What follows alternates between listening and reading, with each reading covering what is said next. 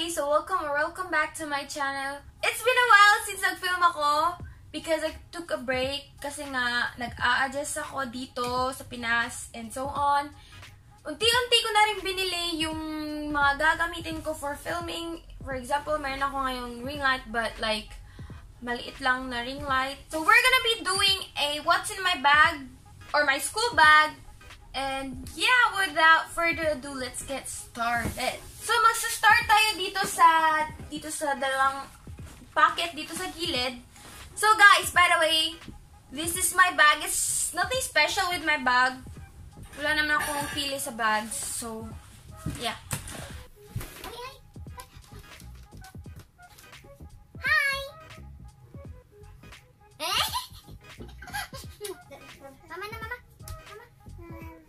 So, yung dalawa dito sa gilid, I have here umbrella. So, yung isa is umbrella and wala na siyang laman dito.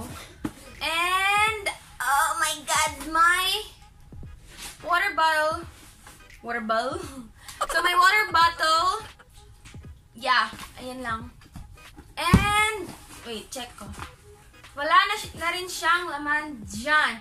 By the way, guys, kung anong laman dito, as in, literal na dinadala ko siya sa school. And yeah, marami akong dinadala. Because, doon ako nagla-lunch. Kasi holiday kami. And, yeah. So, proceed tayo dito sa malaking zipper. So, ang una nyo makikita is itong clear book. So, yan yung, so it has, by the way, I'm not an organized kind of person, so pagpasensyaan nyo na. And yeah, ayan, meron siyang dalawang something kind of choo-choo. I don't know what it's called. So, first is clear book. Yeah, ayan, clear book. And, so ayan, clear book. And next is I have here 3 notebooks. And it says, stay positive, love yourself, and keep smiling. And yung isa naman is do something different. And yung isa naman ito, guys, hindi ito siya diary, okay? As in, hindi siya diary. Sinusulat ko lang yung mga gusto kong sulatin and drawing or something like that. For example, may idea na mag-pop up. May idea ako for like, meron akong YouTube videos, ideas, dito ko siya nilagay, and something like that. And yeah, ayan na. Oh my god. So next naman dito, so I have here power bank, and yeah, nabili ko lang siya sa Shopee. And then next naman, empty na siya dito. Dito na tayo sa front na something choo-choo. Okay? So, yung first na makukuha natin dito is my wallet. It says Chica. So, ayan. I don't know if makikita nyo, but it says Chica. And, yeah, nothing special with my wallet. Pero, pinagpapalit ko siya. Sometimes ito yung gagamitin ko or ito. Depende sa kung gaano kalaki yung bag na ginagamit ko. Or, yeah. Ayan nga. Next is my, oh my god, hair. So, next is my pencil case. And it says fruit meal. So, yeah. By the way, guys, my favorite color is not violet or purple. It's a green, something green. Okay. Next naman is my crayons. So guys, yung crayons is one of our requirements at hindi ko alam bakit kasama yan sa requirements namin. So next naman is my glasses case. I don't know, basta yung case ng glasses ko. But guys, sinusuot ko yung glasses ko the whole time sa school kasi I can't see clearly. So ayan na, empty na siya. Empty. And by the way guys, wala talaga akong basura because sa harap ako nakaupo, so yung trash can is maaabot ko lang. I'm an eco-friendly, you know. Charot! Charot! Okay, proceed tayo dito. So, ayan, talaga hindi ako ma-organize na tao. Pagpasensyahan nyo na.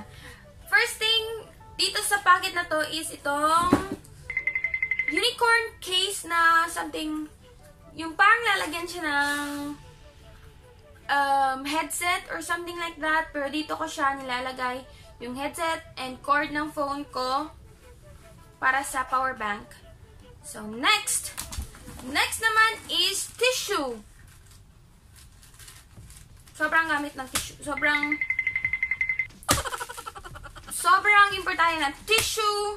Next is wet wipes na isa na lang yung laman pero kinikip ko pa rin.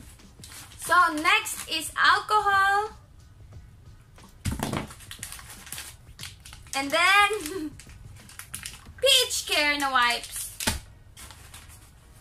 And then next, yeah, nothing special with what's in my bag, but like, hayaan niya. And next naman is itong, anong tawag dito? A hand cream. And yung scent niya or ang flavor niya is strawberry. As you can see, it's strawberry. And then next naman is itong pangalawang pencil case ko. As you can see, puro mga color something. And kasi ito yung ginagamit ko pang sulat ng mga Überschrift. I don't know what's Überschrift auf Deutsch. Auf Deutsch. Basta Überschrift, ilalagay ko lang siya sa screen kung ano yung Überschrift. So, basta, I forgot kung ano Überschrift sa English. Extra panty liner. And, girls, blotting paper. Blotting paper. Kasi, ma-oily si atin nyo. Next naman is my holy grail lip balm, Carmex. Sobrang ganda niya, guys. Trust me, sobrang ganda niya. And, basta, this is my holy grail. So, wala na dito. As you can see, wala na. And then, proceed tayo dito. So, driver's license. Hindi ko alam kung anong laman dito, okay? So, dental floss. Hindi ko rin alam bakit may dental floss akong. And, mga resibo. So, last but not the least, this side. So, what I have here is another crayons. I don't know bakit may crayons na naman ako, but like, basta yan na siya. So, next is perfume. Ito yung perfume ko. And then, next is ito namang, parang siyang spoon and fork, pero pwede rin siyang chopsticks. Ayan siya. I bought this in Mumuso, I guess. Nakalimutan ko. Last but not the least is itong hair comb. Guys, sobrang importante ng hair comb sa akin because look at my hair. Sobrang buhaghag.